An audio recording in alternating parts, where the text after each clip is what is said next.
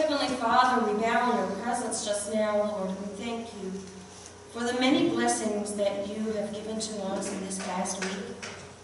We thank you, Lord, for your provisions. We thank you, Lord, because you continue to be with us each and every day.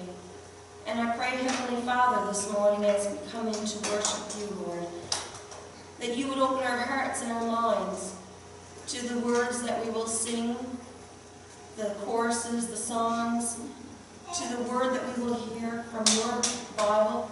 I pray, Lord, that you will speak to each and every one of us. And as we're also different in our own ways, I pray, Lord, that you would make that message to us this morning unique for our own lives. And I pray, Heavenly Father, that we would take those words and that we would apply them to our lives.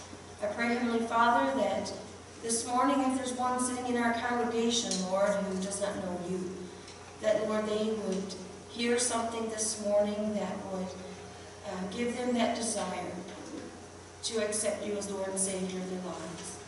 And no matter, Lord, where they worship this morning, if they are tuning into a internet or the YouTube channel, or if they're joining us through the TV, I pray, Heavenly Father, that you would draw near to them. And Lord, you know each and every one of our needs, and I pray, Heavenly Father, that you would meet them. And I pray, Heavenly Father, that you would give us strength and boldness to live for you.